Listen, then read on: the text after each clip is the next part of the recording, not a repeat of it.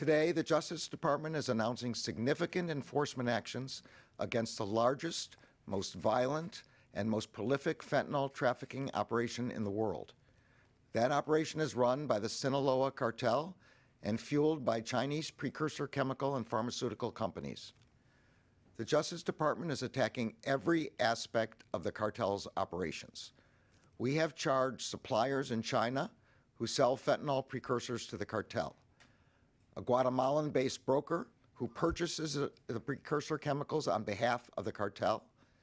operators of the clandestine labs in Mexico where the cartel manufactures fentanyl,